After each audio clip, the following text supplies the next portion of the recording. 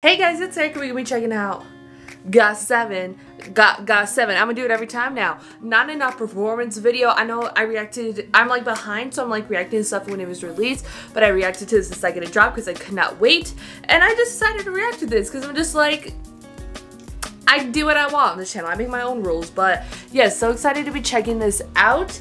I did get all 7 versions of the GOT7 album. And I showcased what I got on TikTok. So if you want to see what I got, what all those albums were about, what's the difference between each version, go ahead and go check out my TikTok for that.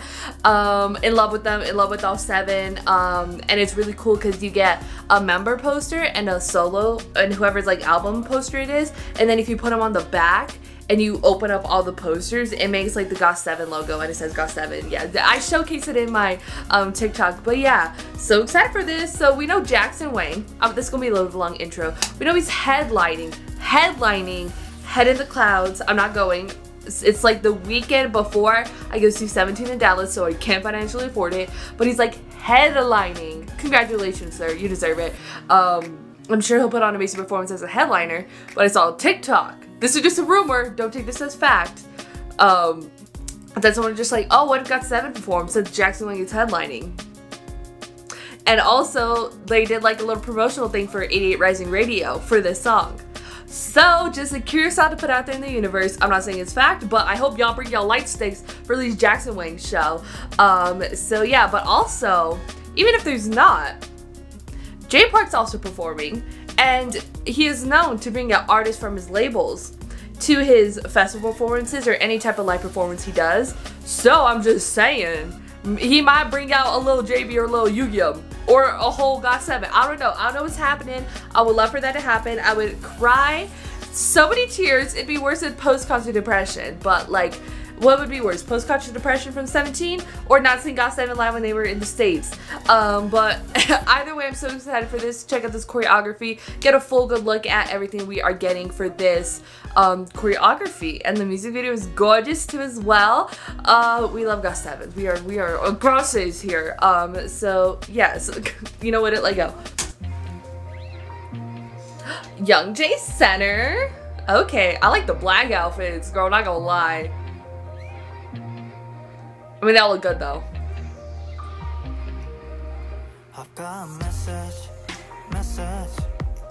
I guess you saw it if you went to homecoming, right? I love a Yu-Gi-Oh! and Jin Young dance moment. Okay, baby. Double B. It's intense choreography. I like it though. Do you see his smile? I'm in love with him. I had to get a photo card for every member. And one of Jackson. And he's my bias. Almost cried. I never get my bias's photo card. It's happened 3 times out of it's probably 60 or 70 albums I own. Choreography's really great though. Still intense. Every single GOT7 choreography is intense. Wait, he got them out like that? You just got him out like that. I love this lighting here. I love the way that blue hits him.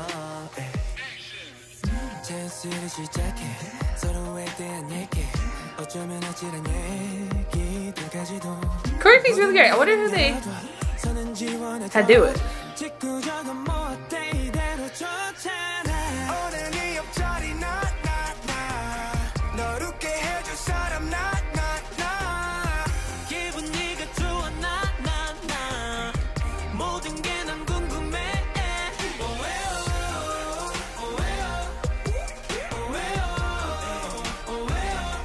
I just love him so much, honestly.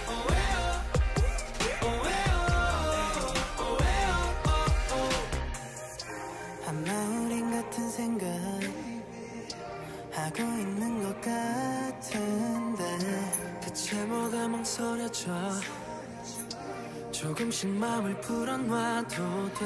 알고 싶어져 너의 모든 게 다 사소하더라도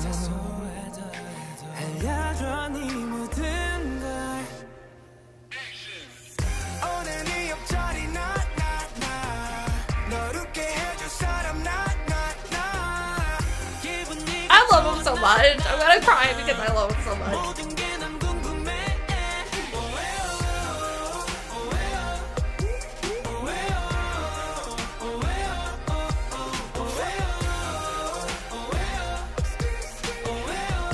I wonder if...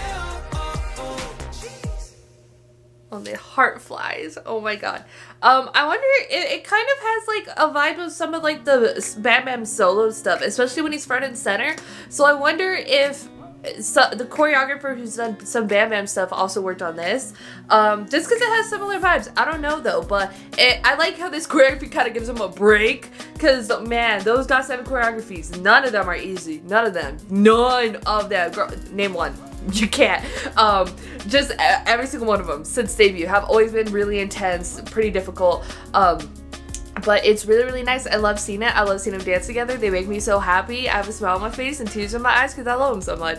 So yes, and I love them so much. And I'm so happy that I got a photo card for every single member. You never know, because it was like when I was opening my last suit, I was just like, I don't know if I'm even getting Young Jay or Jackson, and I did, and I'm just like, Jesus Christ. JB, I have the most for him, and I think that's intentional. I think he's doing it to me on purpose, honestly.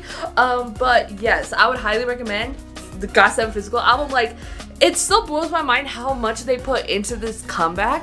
Like, full promotions, you know, full albums with so much like a part of the albums, and doing their like comeback shows and all this other stuff. Like, it didn't even need to be that much of a comeback, but they made it that much of a comeback, and I'm loving every single second of it, and I love them so much that it's gonna make me cry if I keep thinking about how much I love them.